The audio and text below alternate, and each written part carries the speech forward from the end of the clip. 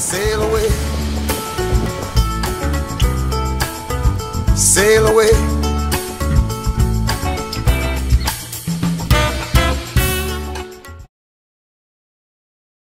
It's January 7th, 2019, early in the morning when we arrive at the airport for our flight to begin living on our boat full time. This will be our trial run as liveaboards for 3 months and Harley's first real experience of being a boat dog. Coffee to get us started and a screwdriver to celebrate on the flight. This is about to get real. We arrived in Mobile Bay and made our final prep on journey in order to pull out early the morning of January 9th.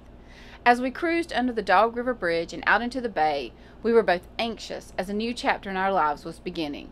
It was cold that morning and the breeze was up, but we safely crossed the bay and into the ICW for our cruise up to the Pensacola area.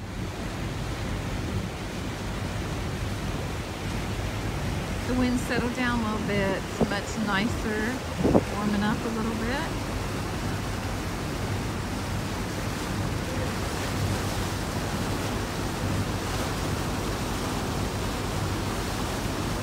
Very nice. It's over Delaware. And so now we're headed out. We're gonna make a left up here and head down to Pensacola. We pushed hard that first day and arrived just before sunset. Remember, days are short this time of year. In Navarre and anchored in a spot just under the Navarre Bridge. The evening was beautiful and we enjoyed the sunset at the end of our first day as liveaboards.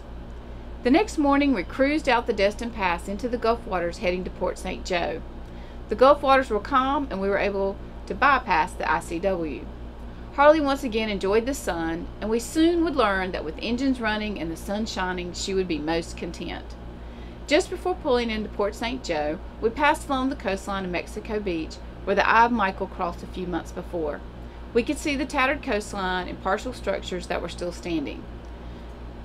The next day, we saw the sunrise early in Port St. Joe as we began our pass under the bridge into the intercoastal toward Apalachicola.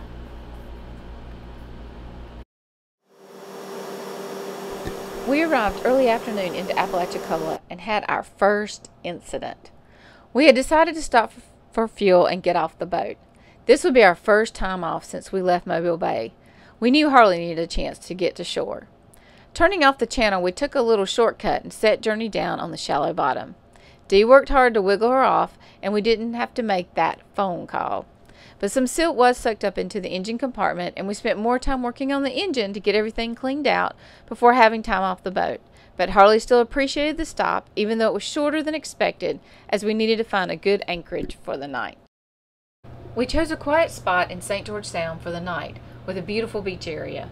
Harley and I enjoyed watching the sunset after an exciting day. We were tired and glad to make a stop to rest up and wait for the wind to cross the Gulf over to Steinhatchee.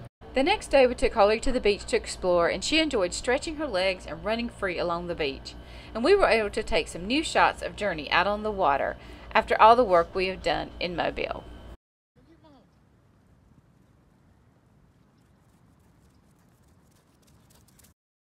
After having so much work done in Mobile, Alabama on Journey, we were super excited to have this opportunity while out in Shelby to get some new, updated pictures and video of our journey. She is looking nice and sleek in the water. This clip is a favorite.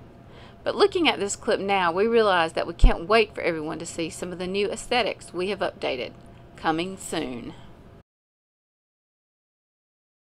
After some downtime from cruising and allowing a front to pass through early one morning, we jumped out into the Gulf to begin our crossing, leaving Caravel and the Dog Island anchorage behind. Just before sunset, we arrived in Steinhatchee, Florida, and docked for the night at the Sea Hag. This was our first night at dock since pulling out of Mobile Bay. We were glad to be tied to the dock for the night after such a long day, and were able to grab a beer and watch the sun go down from their top deck. After a great meal at Roy's, who gladly drove over and picked us up and brought us back to the Sea Hag. What service! We enjoyed a peaceful night before starting down towards Cedar Key. We made a quick overnight stop in Cedar Key before heading into Crystal River, where we planned to spend a few days enjoying the manatees. The trip up Crystal River was even better than we thought, even with the weather turning colder and colder. We anchored in Kings Bay for the first time with neighbors anchored around us. The sunsets and sunrises were just perfect here. Our first adventure was out to do laundry. We were in walking distance of a laundromat that, yes, had Wi-Fi, so Dee was able to get some work done. After the work was done, we planned our adventure into the springs to see the manatees. The next day we bundled up and set out to find the springs and the manatees. The warm, clear waters made it easy to spot the manatees, and they were sometimes very curious about us, and one moved in really close to check us out. Maybe Holly was what they were curious about. We enjoyed our stay here, but the cold weather was pushing us further south, so we watched our last sunset in Kings Bay and prepared to move down to Tarpon Springs area. As we cruised down to Tarpon Springs and into the mouth of the Anaclote River, we were working to find another place to dock for a few days, as a very bad front was headed our way and the winds were going to be up. We needed to get inland to close on our home in North Carolina and meet up with friends in the area, and wanted to secure a journey at a dock for a few days. Finally, we were able to secure a spot at the Anaclote Village Marina, where I believe the dockmaster just took pity on me because I could find no other dock space. So they made room for us. We were just in front of Miss Vicky's restaurant, and it was a perfect spot for a few days. We enjoyed beautiful sunsets, and Harley enjoyed the front deck as we listened to music and watched the pelicans enjoy the fish cleaning station at Miss Vicky's. Did we mention the dolphins that played in our wake along the way?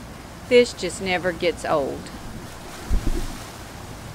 A short ride up the river in Shelby would dump us into Tarpon Springs, where we signed our closing papers, overnighted the paperwork off, and celebrated with 2-for-1 margaritas at Yanni's.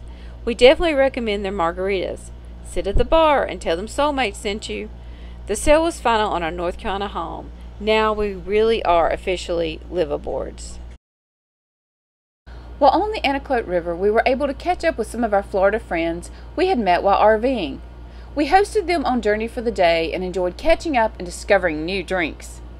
The next day, our Endeavor boat friends took us off Journey and around Tarpon Springs and shared the infamous Anaclote River Boat Club with us. This is an iconic establishment with nothing we have ever seen. We had a wonderful time exploring this place with them and listening to some good music. Many thanks to Mary, who provided us with some homemade chili to keep us warm. The front passed, but not without our second incident. We left Shelby tied to the dock and attached to one of the davits. In the middle of the night, we were awakened by a loud noise and found Shelby sideways in the water, new motor partially submerged. Thanks to the davit, she was saved from sinking, but the new motor would need a little love to recover. The next morning, we found that it really was as shallow as everyone told us around the Anaclote Village Marina. Wow! But the tide came back and the waters returned, and we headed south to continue to seek warmer weather.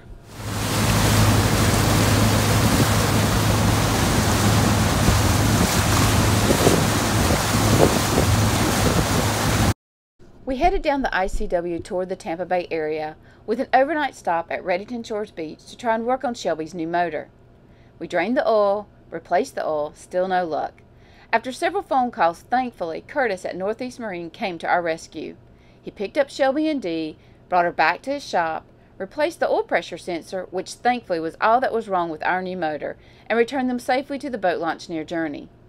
Now that all is well, we're headed down into Gulfport in the Bogasiga Bay, where we'll spend a week before heading back to North Carolina. The week in Gulfport was cold and windy, but the sunsets were perfect. We got some boat work done, explored Gulfport, found the getaway at Maximo, and a happy hour you should not miss after catching up with our broker Lou. We began preparing Journey to be left at the Gulfport City Marina. We are on our way home, only to return in a week to begin month 2 on Journey. Oh, and I forgot, a new Shelby is on the way to Journey.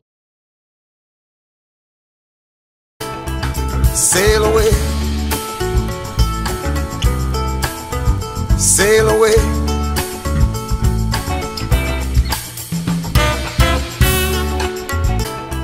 Sail away,